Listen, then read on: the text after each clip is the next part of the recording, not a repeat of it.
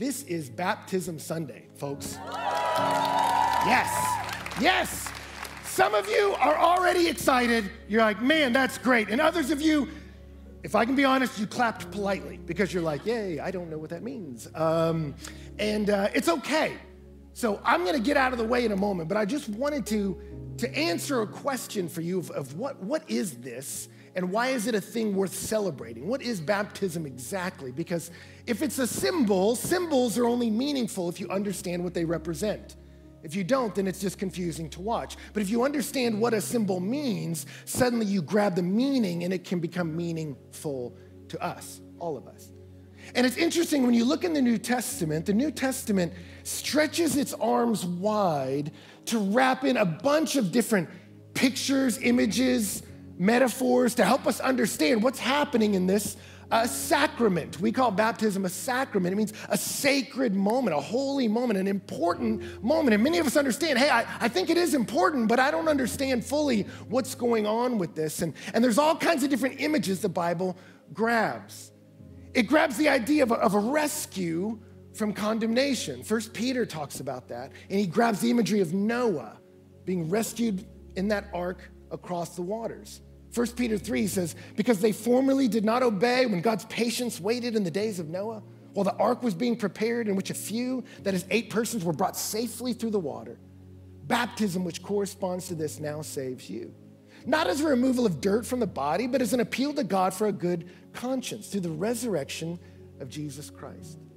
That one of the pictures in baptism, when we've got 12 people being baptized, 11 people being baptized today. 5 in this gathering and 6 in the next. We're not rebaptizing anybody. 5 this and 6 next. Just clarifying. Little housekeeping.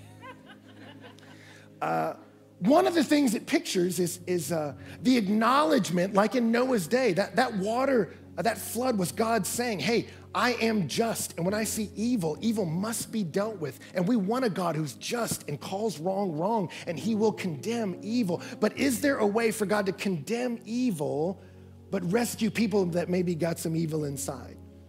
Because all of us are beautiful in the image of God, but broken because of sin, every single one of us. So we want a just God to condemn evil, but can that God find a way to forgive us? Can he be just and the justifier? And in Noah's day, God said, yeah, I'm gonna bring this flood to judge evil, but I'm gonna create an ark as a means of rescue for those who will trust me and step into it. And an ark is not a boat, by the way, if you're wondering. Noah wasn't there steering them through the storm going like, hold on, kids. Like an ark means a box. It can be translated coffin. That he's just in a box going, this is the means of rescue God provided. Maybe God will come through. And he did. And so part of baptism is acknowledging I'm part of humanity that's a mess because of sin. I've done some things that God justly condemns, and yet I'm acknowledging that God made a way of rescue. So I'm saying, though I deserve condemnation, I got grace. Thank you, God, for burying my past. Thank you for forgiving me. It's a symbol of what needs to be buried in the past.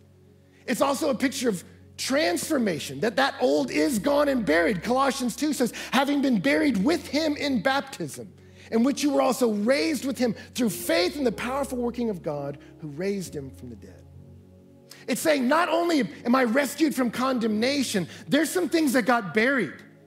There's some things in my past that needed to go away. Ways of thinking, ways of believing, ways of living, places I haunted, things I used to do. There's things that part of my old life I'm letting go of. They're not a part of my new life anymore. Sam Houston, I'm from Houston, Texas. Sam Houston was not a good man. And when he was baptized in Rocky Creek, they told him, Sam Houston, your sins have been washed away. And he said, God help the fish. Because he understood there's a lot in my past that needs to get buried. And that's part of the acknowledgement of saying, hey, I'm not saying I'm pristine, pure, clean. I'm saying I did a lot of broken, sad things, but God made a way of rescue, and I said yes. And as I said yes, there are some things that were in my past that don't need to dictate my future, but I'm not going to pretend they don't exist. I'm going to acknowledge that God made a way out of them. That it's a picture of transformation. And I want you to notice in that part, Peter said it also, that it's not the water that's going to change you. He says it's not the cleaning of the body. It's a clean conscience as what? As I recognize him, what Jesus did. That the boat was that cross. That rescue was what Jesus did when he who knew no sin became sin for me. What he did on that cross was a transaction between heaven and me, that he took my sin, he took my condemnation, and he took my burial. And then he rose from the grave, and I'm going with him. And when I get in that water, I am picturing that visibly for all of you, that, hey, I was buried with him, but I didn't stay down. He rose, so I rise. And this is a symbol and a declaration to the world that I'm going with that man. Like a marriage, a wedding. You don't need a wedding to get married. You can go sign a piece of paper and it's done. But the wedding is a sacred moment because you're declaring to the world, I'm going with him. I'm going with her. And that's what this is. It's a picture of saying, I'm going with him. Going away from what I used to be and towards what I'm going to be.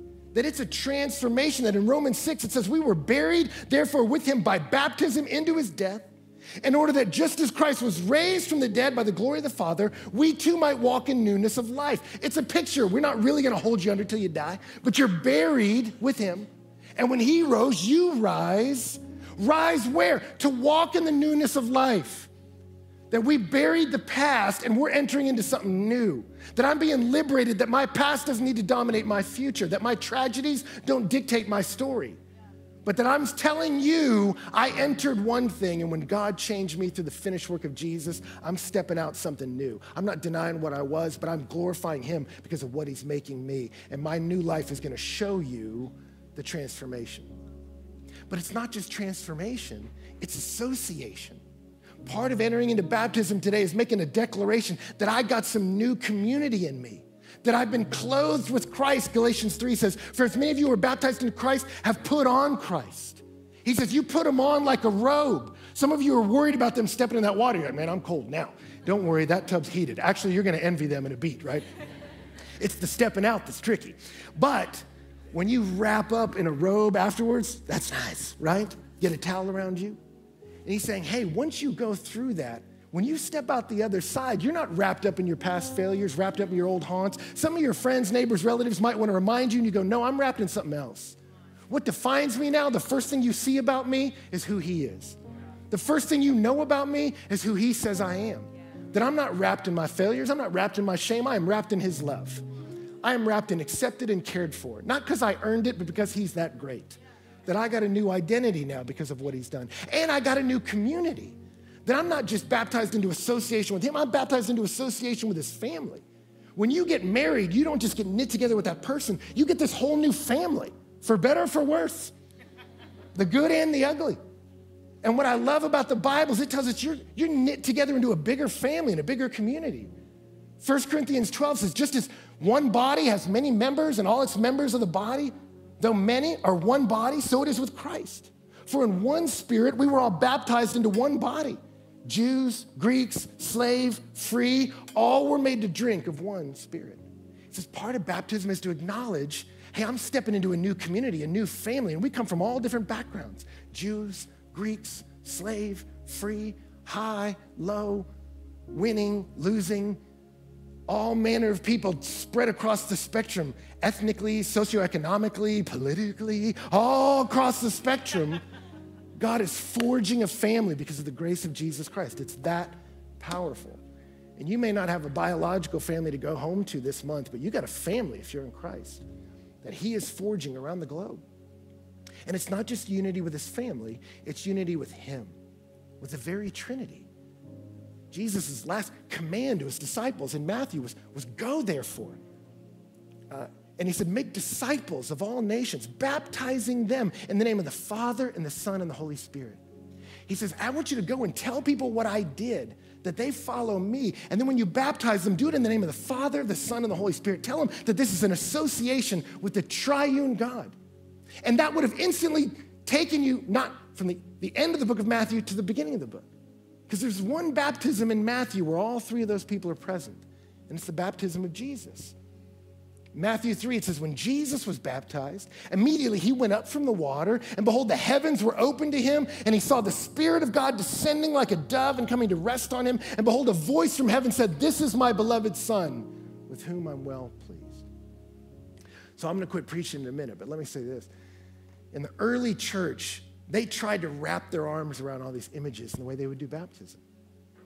And we're not going to do it quite the way they did. We had to change some of it. Didache is one of the earliest writings we have from church history. And they're like, use running water if you can, but if you can't, use still water. And there's no river here. We're not ready to dunk people in the Potomac. And they said, use cool water if you can, but if you can't, warm's fine. And today we're like, warm's fine. But I love the way they did it. When it was time for baptism, they would show up at the waters in their old clothes. That concert t-shirt from the night you regret. The jewelry that was a symbol of your success and status that you realized was such a vain thing to put your hope in. And they would show up in that stuff. And before they stepped into the water, they would turn to the sunset, to the darkness. And they would say, I renounce you, Satan, and all your pomp. And I love that because that next sentence always feels unnecessary. In your pomp, like what does that mean? Pomp is the performance and show and the ostentatious display of splendor. And they said, you promised so much and you lied to me. You told me life was found so many places where it wasn't. You told me there was hope in so many places and I went for it and grabbed it and it was ethereal and you took way more than you gave. And I'm done with that life. So they would turn and cast out their arms and say, I'm done with it. And then they would strip off those old clothes and they would walk into the water. And when they were in the water, the picture they drew to mind was that last picture. Jesus didn't need to get baptized to wash away dirt. He wasn't dirty.